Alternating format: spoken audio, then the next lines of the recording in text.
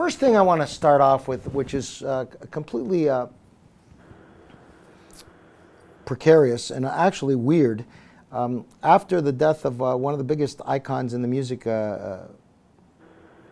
business, and also I think he's been a mentor to many musicians. Eric Clapton gave a very surreal, his own personal eulogy on YouTube, or one of the, was it YouTube? Okay. B.B. King, you know, was around for a long time. Great guitar player, very well respected, and people who knew him said he was a very bright, very nice, very kind human being.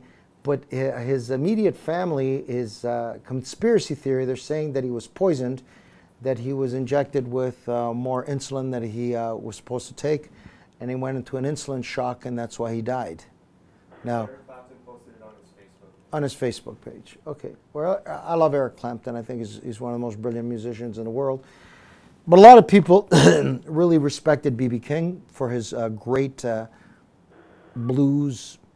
I thought he had a little bit of R&B in there. He wasn't straight blues, but I thought he was a great guitar player. But I loved his singing. I thought he was a great singer.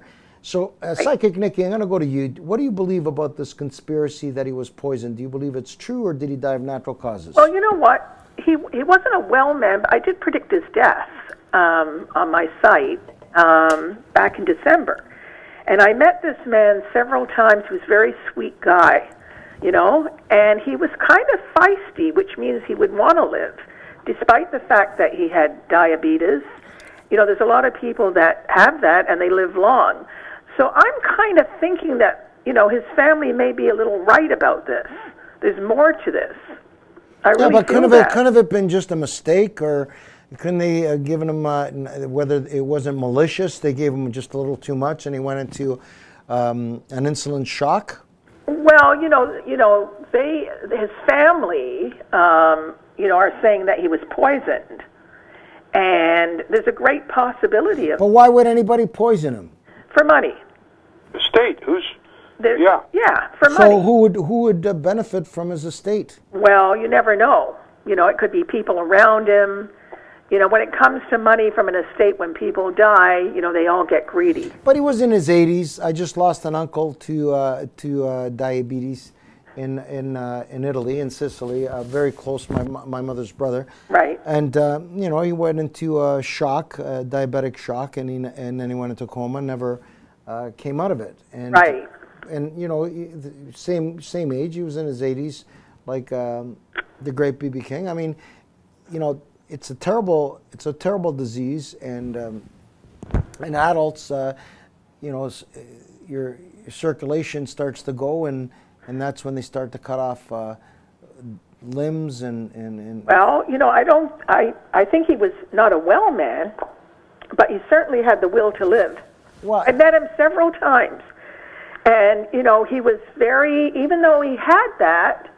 And it was in his later years that I met him, he was still very, as long as he had his guitar and he was singing, he felt great, you know? But still, I'm just trying to think in my head, you know, he's an icon, he's a famous person. I'm sure that the coroner would have done a very in-depth study to make sure that he died of natural causes. I don't believe it. You don't? I do not believe, okay. I don't believe in the conspiracy theory. I believe it was his time to join the big band in the sky, and I just don't believe it. And what do you believe? Do you believe this conspiracy theory, Billy? Well, I don't know what his estate would be.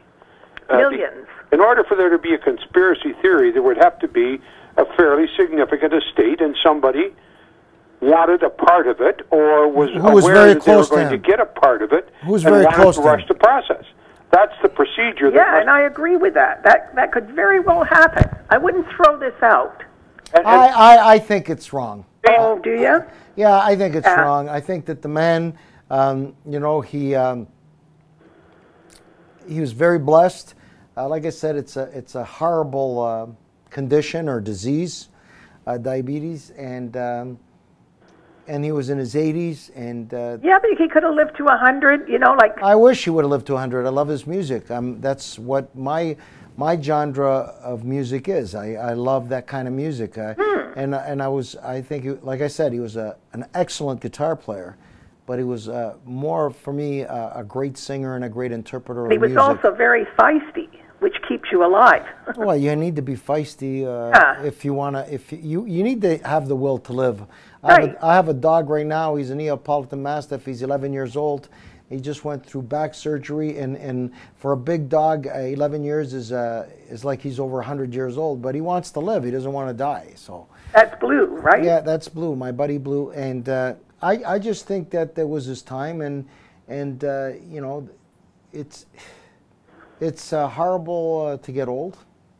Right. And you, unfortunately, if you don't look after yourself, it's like you're going to pay for it when you're getting older. I mean, you know, he was a little bit overweight, but he was in his 80s. He lived a great life. He did. I think that they should just allow the man.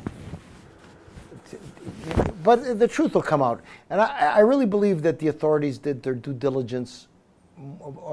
Coroners usually, especially in North America, in Canada and the United States, they do a proper job. I mean, everybody makes mistakes.